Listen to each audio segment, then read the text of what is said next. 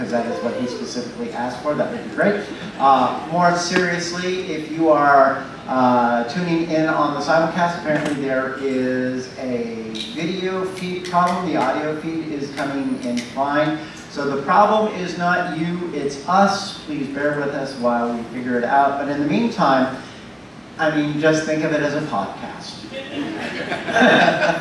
Oh, good, I can do that. Yes, exactly. That's right. My name is John Scalzi. I am the moderator of the panel today, which is called Is It the Future Yet?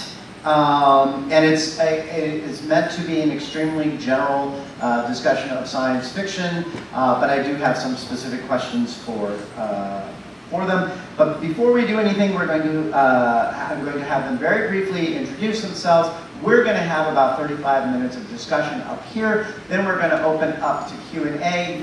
If you have been to any of the previous panels, you've already heard this, but for those who have not, when we get to Q&A, there are 3 rules to the Q&A. The first is questions in the form of a question. Right. How many parts are there in the question? 1. Right. And how short should they be? Very. Right. Exactly. As short as possible. And as always, the reason for this is not because I'm power mad and want to control everything, but so that we can get as many people to get questions answered as we possibly can in the time that we have allotted. You're power mad. Oh, I am absolutely 100% power mad. Being lit head trapped of JoCo Cruise has fulfilled me in ways that are unwholesome. See what he holds over us. Yes, it's appalling, frankly. But me, Lafferty. yes, yes. But that being said, let's go ahead and have our panelists very briefly introduce themselves. We'll start over at the far end with Ty. I'm Ty. I write books and TV shows. Right. That was very brief. That's what I asked for. I'm Mur. I do editing, podcasting, and I write science fiction. My name is Tochi. I do novels, short stories, comics, and occasionally grime rap. Grime rap.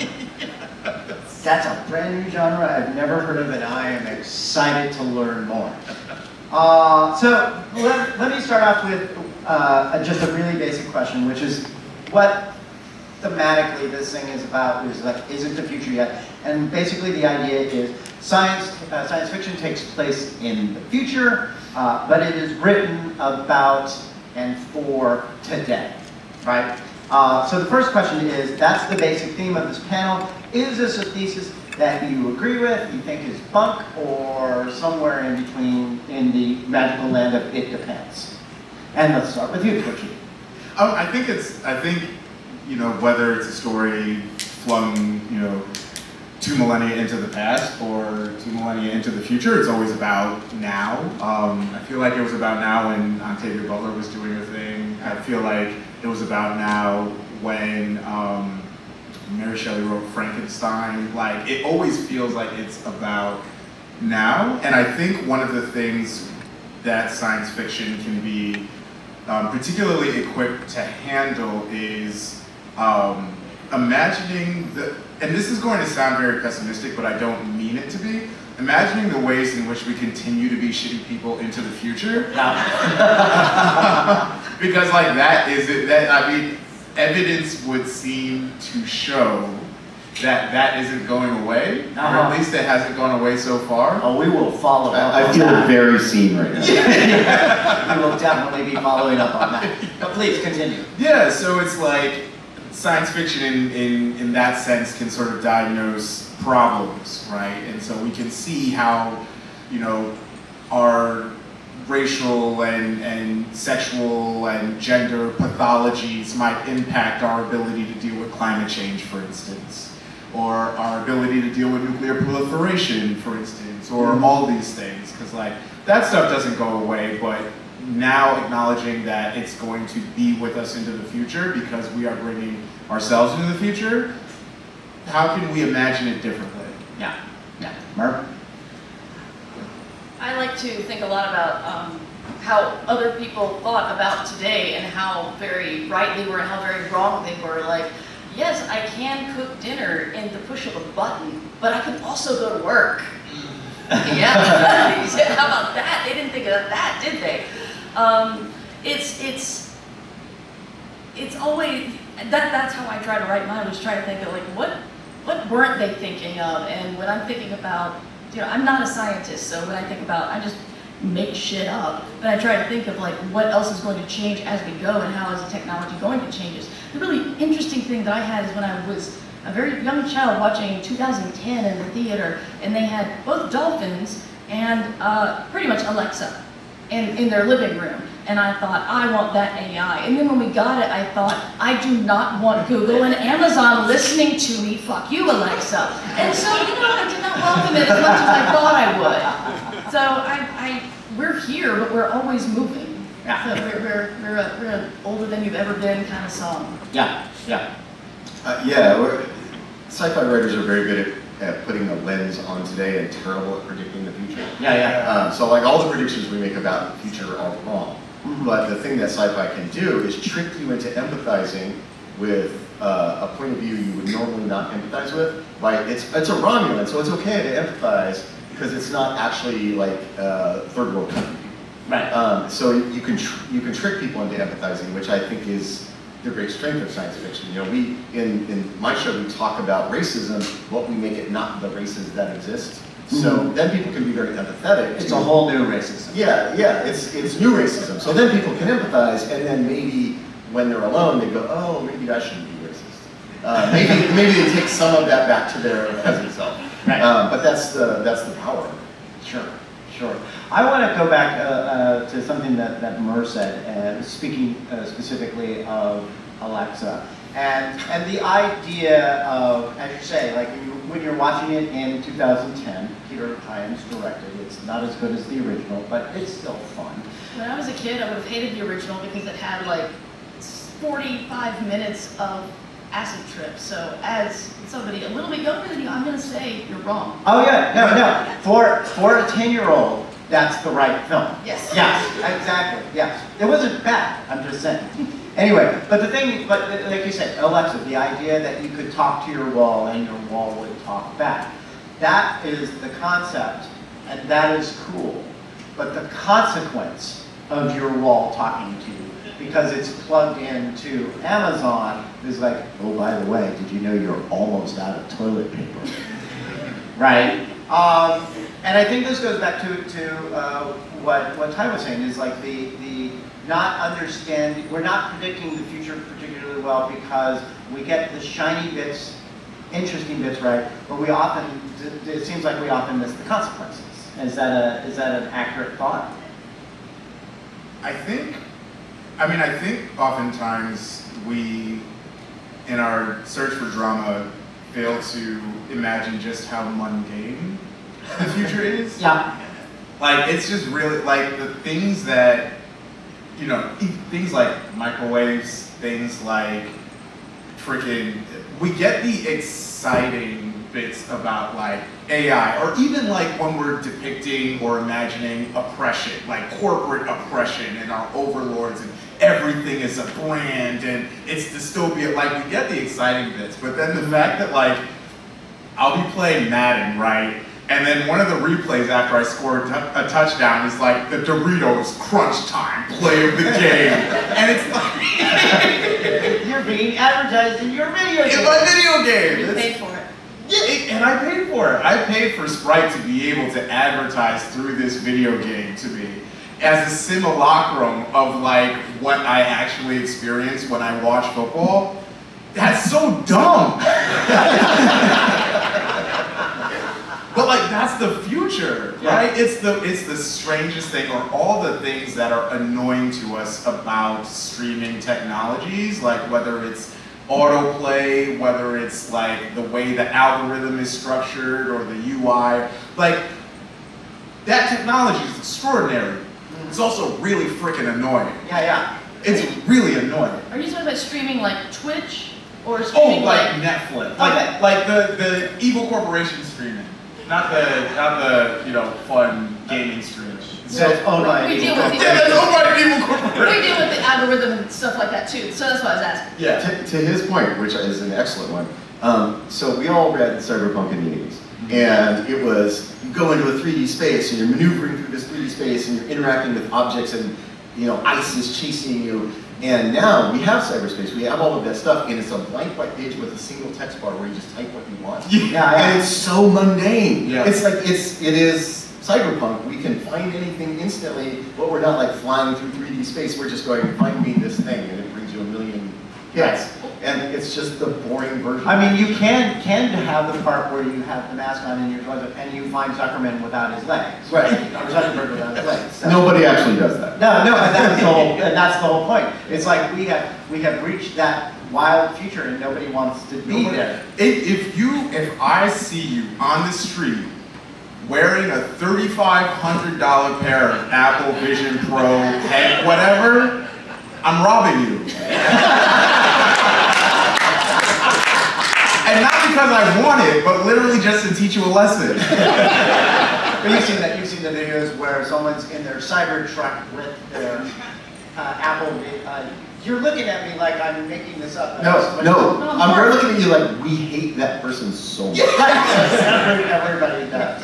My favorite application of the mundane technology is literally when I was 15, if you told me I would be traveling around with a supercomputer in my pocket that took better pictures than I've ever been taken before, and that I would mostly be using it to yell at racists and look at pictures of cats, right? Like this is the part of the future I didn't expect, right? Yeah, we pretty much have the Hitchhiker's Guide to the Galaxy now, but none of us are using it to learn anything. Yes. No. Yes. Just like, oh, you want to know about people, so you want to like make assumptions and then yell a lot, or you could just look it up and find out some stuff. But no, that's work, so. No. Well, this goes back to, I think, something you said, which I think is a very good point, which is whether what we're writing is today or is 2,000 years in the past or 2,000 years in the future, regardless of whatever the level of technology is or anything else, we're still the same humans running Savannah OS 1.0, right?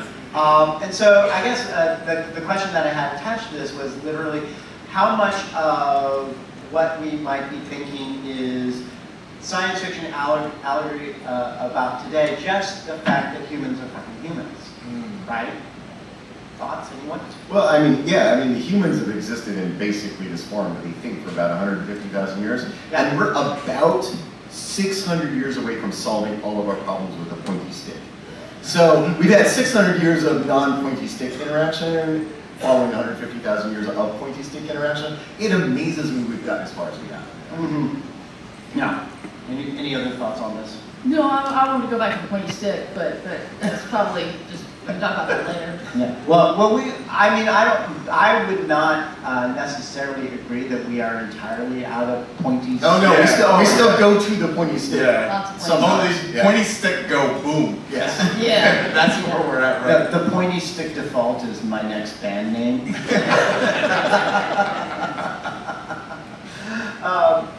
Can you tell me, as readers, when you were reading science fiction, the very first time that, or as watching science fiction, or playing science fiction, the very first time that you twigged to the idea of, oh no, this is not actually about the future, it is actually about what's going on today? What was the piece of art that actually like made you realize that this was the commentary about the modern day? X-Men the animated series.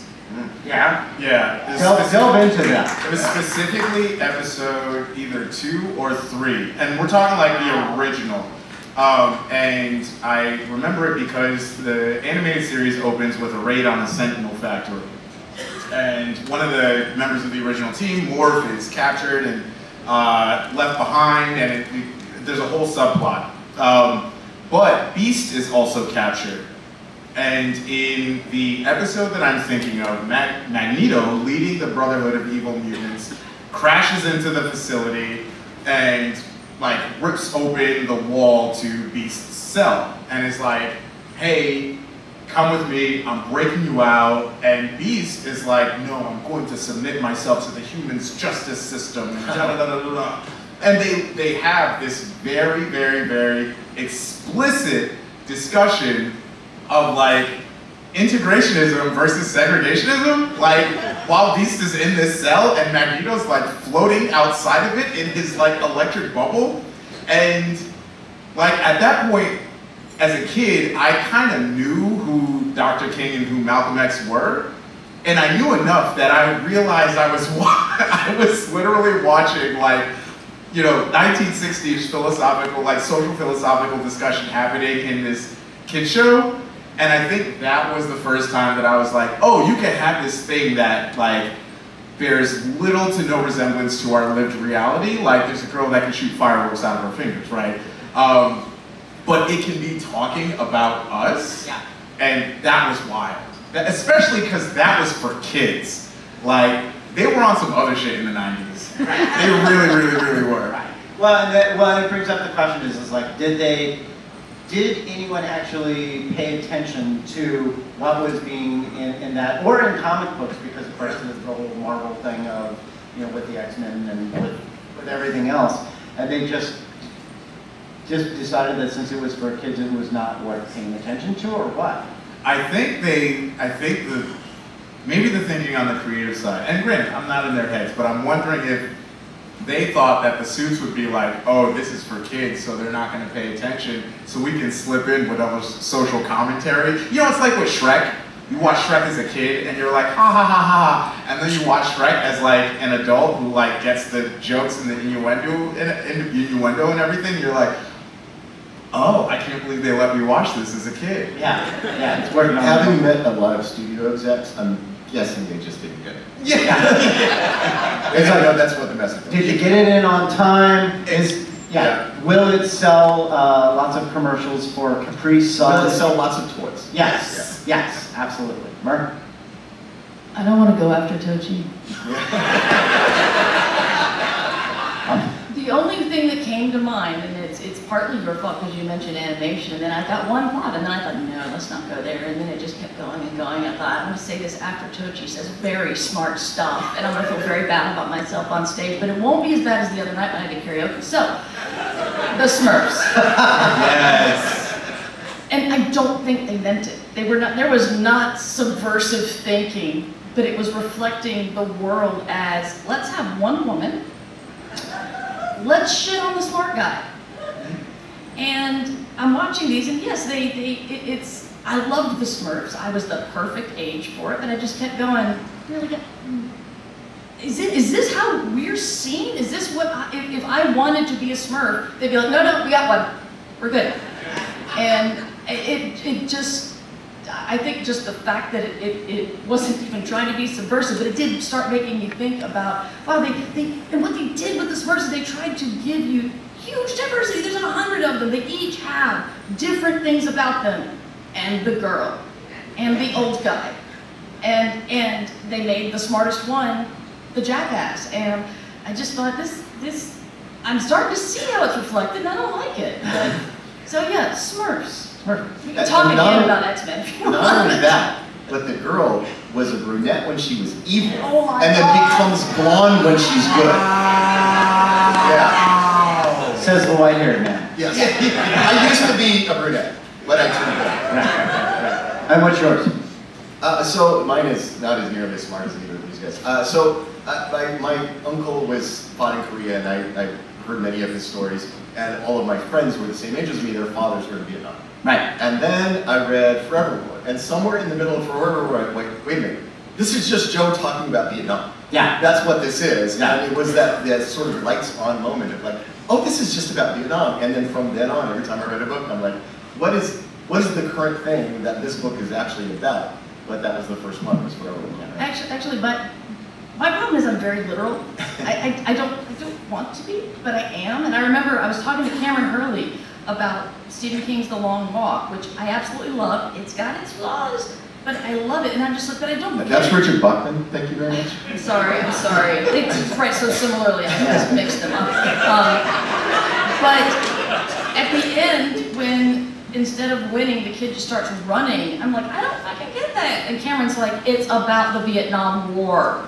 And I read it again, I went, oh, everything makes sense now. From the very beginning when they're like, yay, Major, and then later in the middle they're like, fuck you, Major. Major shows up, yay, Major, and it's just, okay, I get it. So this is why I say Smurfs, and I'm very literal, and I just have to accept that about myself.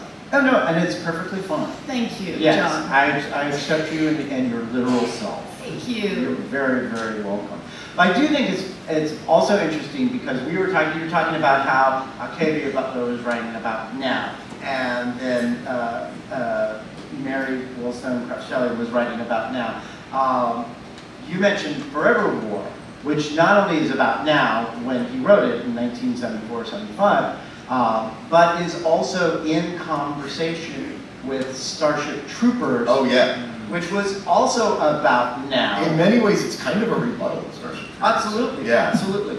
And that's one of the things that I find really interesting about science fiction, because in writing about now, it does have those conversations where, and part of it is because it used to be such a small genre that everybody read everything, but part of it is also because someone would read, like Haldeman would read Starship Troopers and be like, really? And then we get a Forever War about that. And so I'm kind of interested in the tension between the nows. You know what I'm talking about? And to some extent, do you think that the conversation that science fiction has with itself and its various nows is specific to science fiction and fantasy, or is that just a general thing with literature anyway? I mean, my impression as someone who hasn't read nearly enough is that where the conversations decades ago used to be between and among spec fic writers, I think now there's much more of a dialogue between spec fic and like whatever you want to call it, lit fig, realist fiction, et cetera, to the point where, you know, you can have a queer Asian American retelling of like The Great Gatsby, for instance, or you can have. Does that exist? Isn't that Nebo? Yeah. Okay. Yeah. Check that out. Yeah. So like you can have stuff like that, and like Riot Baby, for instance, was in conversation with Richard Wright's Native Son, and also I wanted to be in so because like two of the books that probably made the biggest impression on me in high school, although not for the reasons that were intended, were Native Son and Invisible Man, and those were two of the books that I had in mind when I wrote Riot Baby, so that I found, but at the same time, P. Jelly Clark, who I also recommend, he wrote Ring Shout, which was this brilliant novella that's set in, I want to say like 1920s Georgia, that literalizes the monster of what the KKK is in a very fascinating way. If you read Riot Baby and Ring Shout like side by side, it can make for some very, very, very interesting reading. And I don't know that that conversation or that pairing was intended, but I think it can be one of those interesting bits of synchronicity that happen when you have enough people in, you know, in a particular sandbox playing around. Sure. Any thoughts, Mur? No, I want to read all those books, so Yeah, I no. write this down. Really, I'm not as well read as I want to be. So I'm not good at talking about modern day because I mostly ignore it.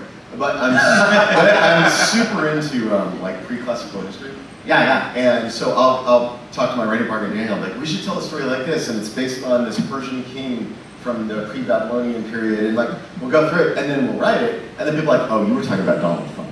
Yeah. Because what it turns out is humans do the same stupid shit over and over again. Yeah. So if you write about some guy 2,000 years ago, everybody will see the current political leader in that, even though it's not. And it turns out, what you were talking about earlier, is we just do the same dumb shit over and over again. So no matter what period you write about, there will be a modern equivalent of that. Yeah, actually I did think of one, it's not science fiction, but every year NPR, on July 4th, NPR put on Twitter the Declaration of Independence line by line.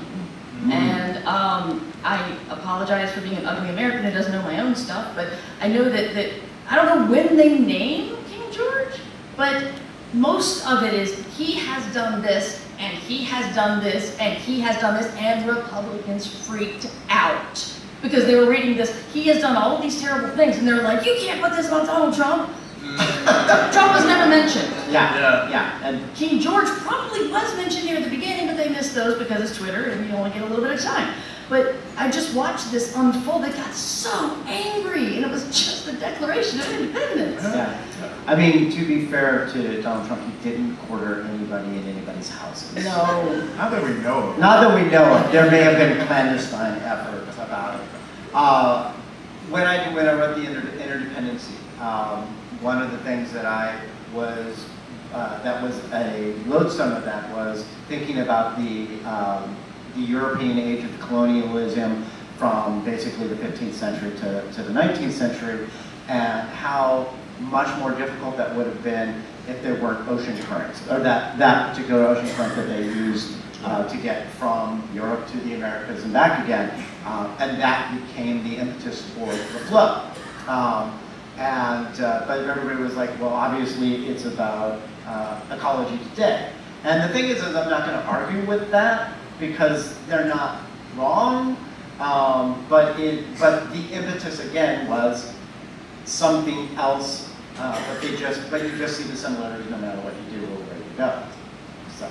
And we also can't control how people read our stuff. Right. Which is another interesting aspect. I mean, speaking as writers, has there been something where you are analogizing something that's going on now, and someone else has just read it completely different, and in a way that either, not that you rejected, but that was like, oh, I guess you're not wrong? Has there ever been anything like that in your experience? Well, there was the one we talked about earlier where Sure. my first book, Leviathan Wakes, it has a character running around spilling all the information he gets to everyone and causing chaos because of it. And that book was written a year before WikiLeaks, but it came out about the same time as WikiLeaks. So everyone's like, oh, you're writing about WikiLeaks.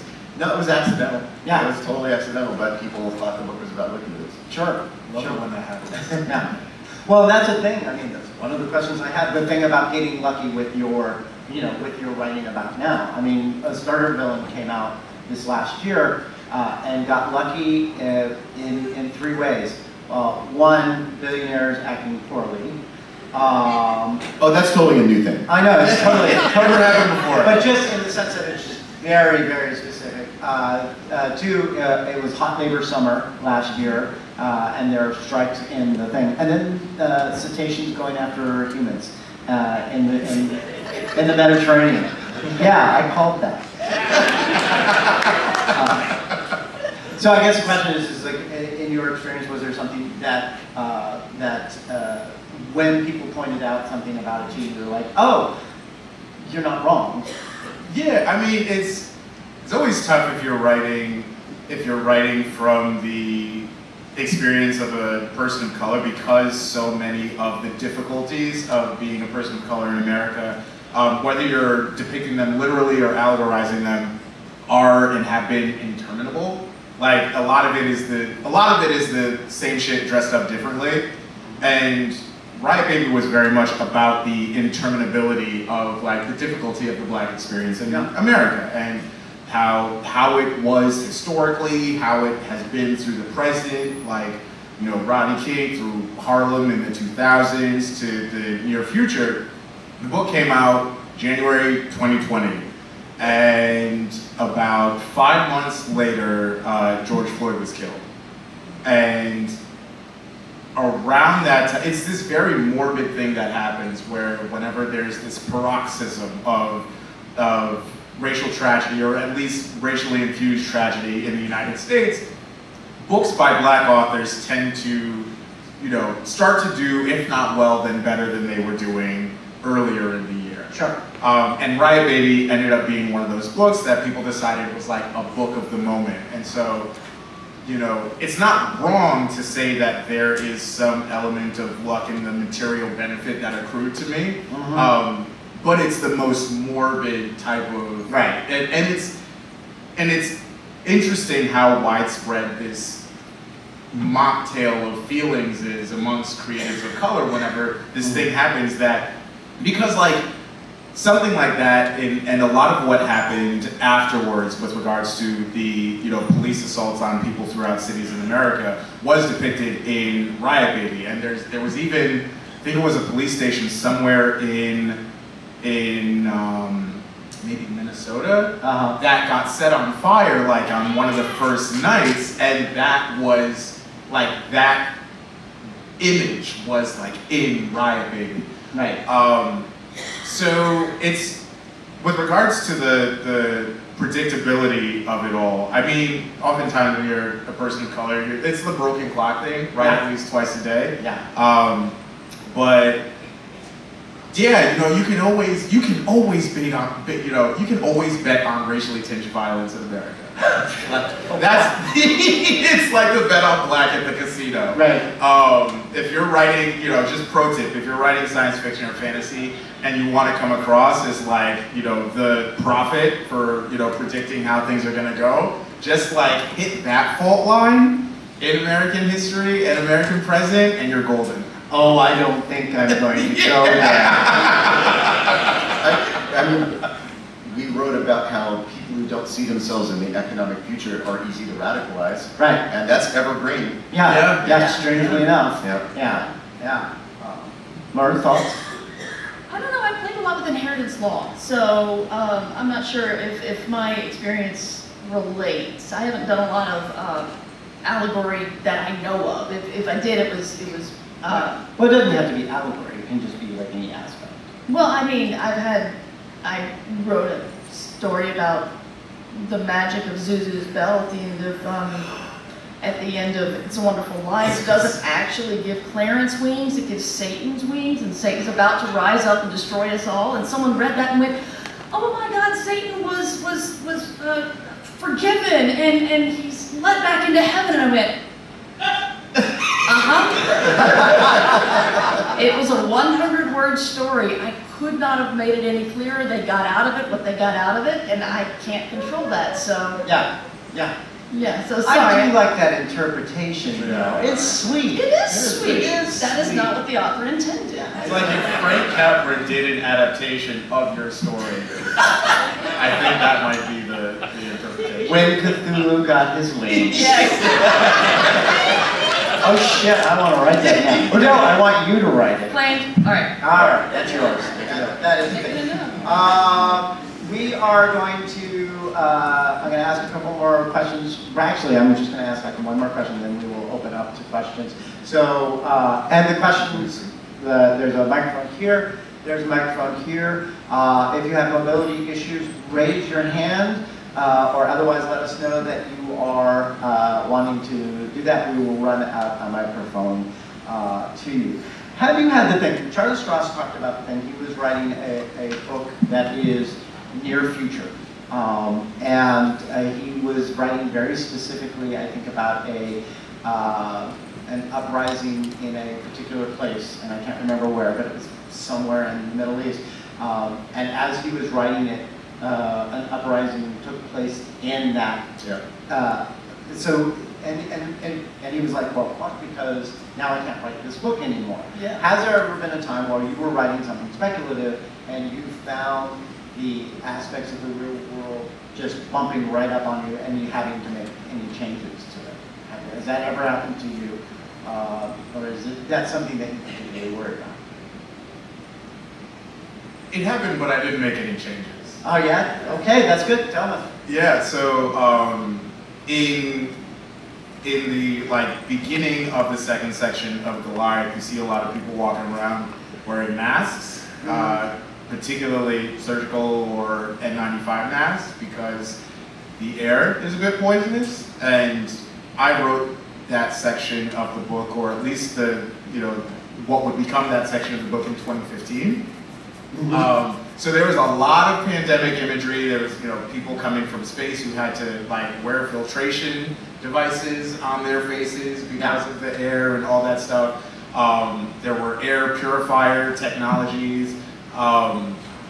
And I don't know, I think a lot of it is just like you look at what's going on now and you sort of extrapolate it into the future, and there's a lot of that going on in Goliath, but a lot of also what's going on in Goliath, there's a section about this place in Louisiana called Cancer Alley that is in the shadow of like a huge like rubber factory or whatever that poison the ground and the water and everything so much that like the entire community, if you don't have cancer, you know somebody who has cancer or who has already died of cancer.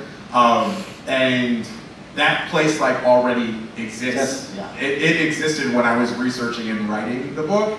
But it sounds so dystopian to like talk about. So yeah, I just like kept going. I'm like, if I were to take this out, there's so much I would have to change, and I'm really lazy. Thank you. Thank you. I embrace the laziness. Well, let me ask a different version of that then, and then we'll get to the questions. In the sense of world building, in the sense of doing that sort of thing, do you think it's easier to write world building that takes place in the near future, like 20, 30, 50 years in the future, or 100, 200, 300 years? Because I have definite opinions of that, but I'm curious how that goes. I like writing hundreds of years in the future so that nobody thinks I'm talking about them. Right. Like I'm totally talking about them, but I disguise it. Yeah. But yeah, so one thing you have to be really careful of if you're an old dude is not stealing somebody's lived pain to turn it into entertainment. Yeah. You got to be very careful about that. And so if you want to talk about things like, racial inequality or access to resource inequality, those sorts of things, if you want to talk about those, you're safer if you put it a couple of years in the future, then people will feel like, oh, he's talking about me, and he's misunderstanding my lived pain, because I don't want that. Yeah, absolutely. Mur? My past couple of books, I've tried both. I find future is more difficult just in the, I worry I will not have thought about the way everything has evolved. Even if I'm wrong, I want to think something's evolved in different, or devolved, but like trying to think of who has gone where, and I mean who, like as in like ethnic groups or gender groups or whatever, and that's I write escapist stuff, I write stuff that I hope everyone has fun reading, and so if there is a lot of tension from the world, it's usually not exactly what we're experiencing now, but I try to figure out how to take it to a different place. What I've done with my current series is I just basically have humans not knowing what to do, since aliens are so much more technologically advanced that we can't even stop them from just like being ugly tourists in all of our countries. So if that maps onto something else, I don't know. But that's been more fun to write, just because it's like I can imagine that in 10 years or so. Yeah. I mean, Far Future is so much more intimidating for me. Like, it's so and look, I was a poli-sci major in college, so I do actually like thinking about like a lot of the building blocks to, civilizations or societal structures, or how power, is expressed in different and stratified in different sectors and all that jazz. But I also like working off of the recognizable. Yeah. It gives me I think it does an automatic layer of signifying, so that whatever points or echoes or what have you that I want to graft onto that from a stylistic perspective, so much of the work is already done. And I run less of the risk of whatever point I'm trying to make being buried under layers of allegory. Right. Personally speaking, I find near future to be much more difficult because somebody will be around for it, and they will tell me that I did it wrong. Whereas if I do it 1,500 years in the future, we'll probably all be dead. So, first question over here. Hi. So this is one of my favorite questions, just to ask people who are into sci-fi in general. But what is your gateway drug to sci-fi? What was the thing that got you interested in the genre? I mean, a lot of things, but for me, the one that set me on the course I'm on now is the first time I watched the movie Alien. I was like, that's the future I want to see, because I had obviously watched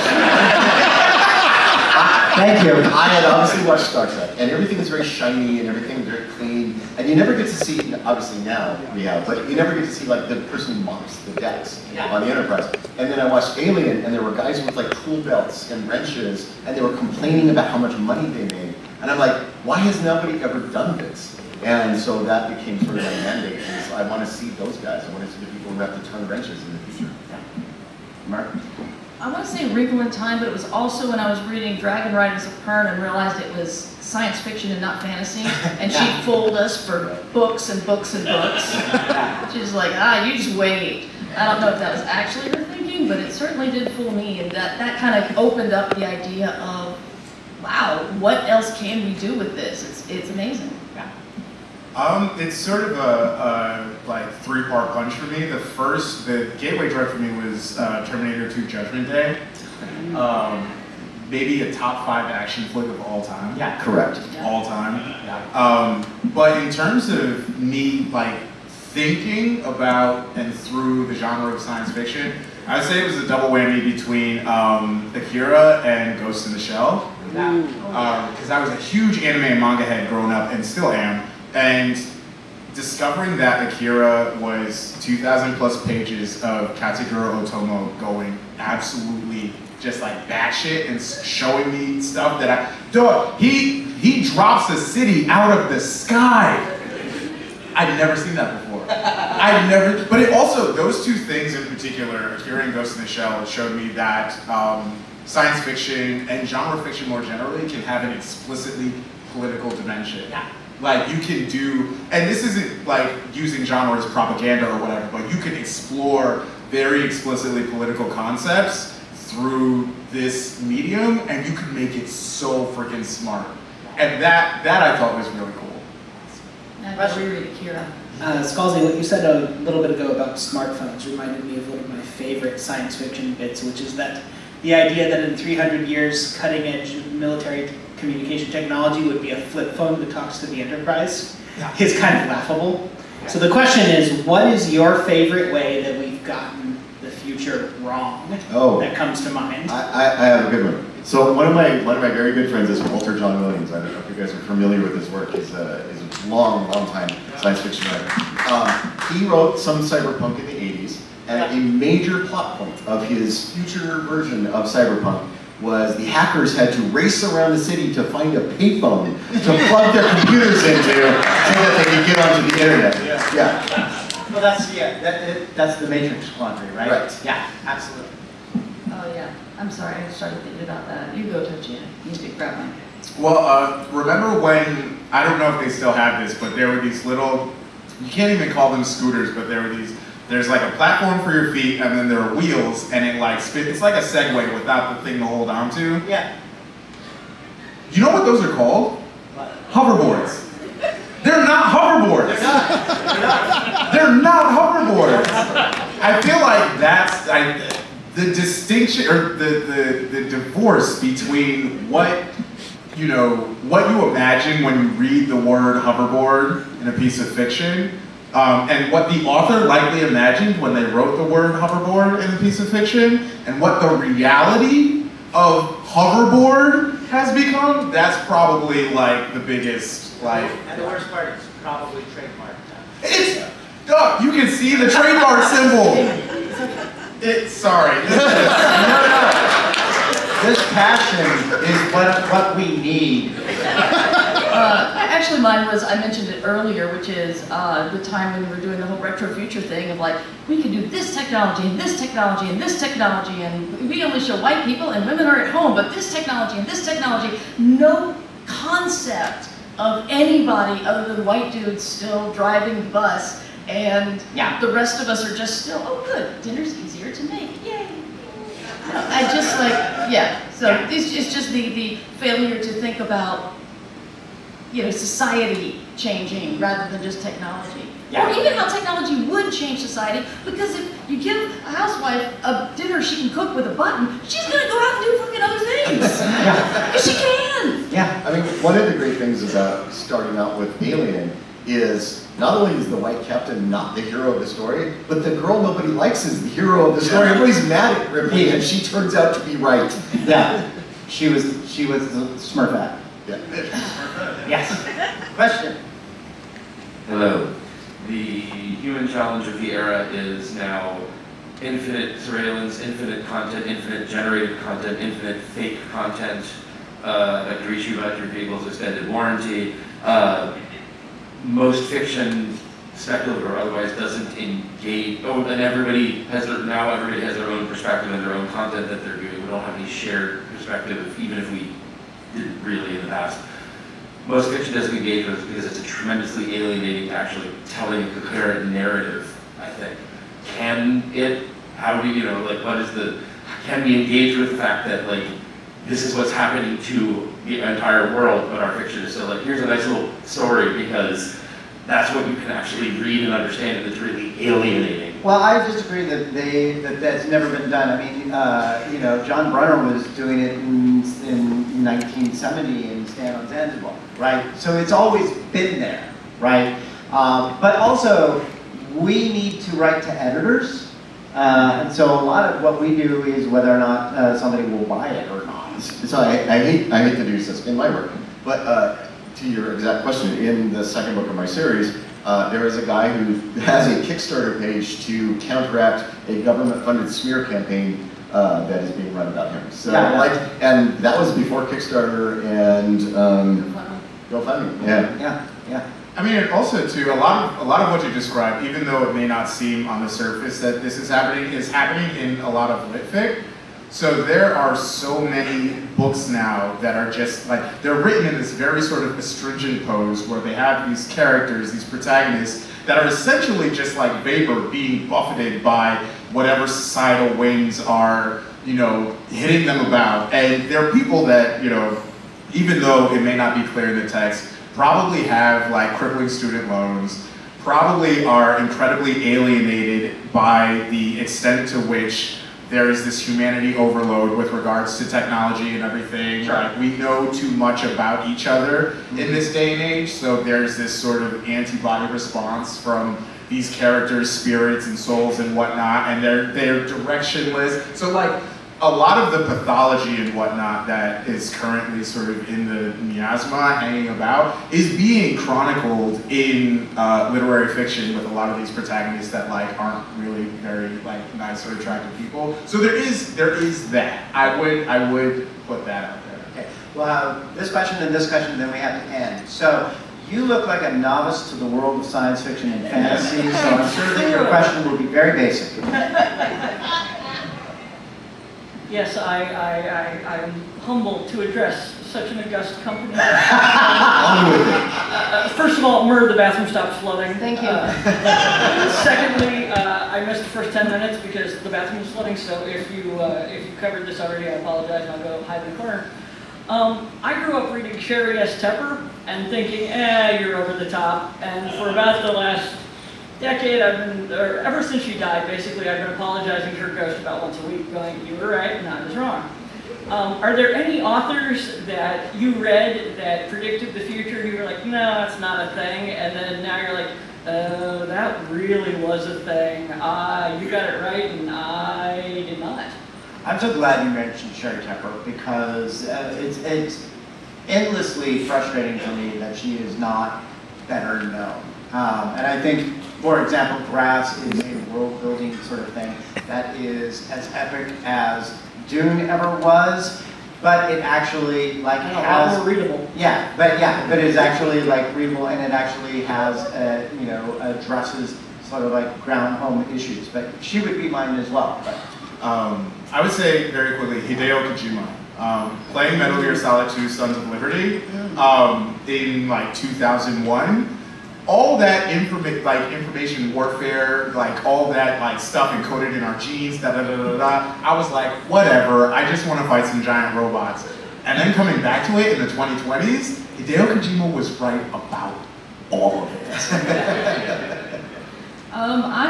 The thing that comes to mind for me is Stephen King's The Stand, because I read it a long time ago, I loved it, and for some reason I know a lot of people were moving away from books like that in like 2020, but I just wanted to reread it, and I remember feeling like the way people were reacting to the super flu, especially there's this one part where there's a guy in Central Park going, the world is ending, and a whole bunch of kids who are sick with the super flu come and beat the crap out of them. And there's like, yeah, teach you to scare people. And I'm like, you guys are all dying. And this is more important to you, just shutting someone up because they're saying something you don't like. And I thought that was, who would do that? Who would go beat somebody up like that? And you know, just watching everybody react to masks and mandates and stuff like that, I'm like, oh. Yeah. All the sci-fi that predicted the privatization of space. Yeah. Yeah, Absolutely. and there's a lot of it. Yeah. Last question. In the future, will waffles or pancakes be more popular? Waffles. Waffles. Oh, I don't want to hear Pancakes are just waffles with no ambition. It's your chance to be a pancake apologist. well, like, here's the thing. Are we talking like popularity within North America, or are we looking at a more global audience? Because if it's North America, waffles, easily. If we're talking other cultures and countries wherein pancakes may exist in somewhat different form, but still live within the family of pancakes, I think pancakes. Get your grapes apologism out of here.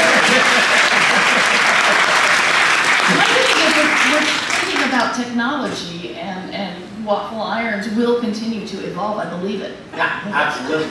We are out of time. But thank you all for coming. Ty Franck, Mur Lafferty, Tochi Onyebuchi. I'm John Scalzi. Get out of here. Thank you, John. Thank you, John. And thank you, Jay.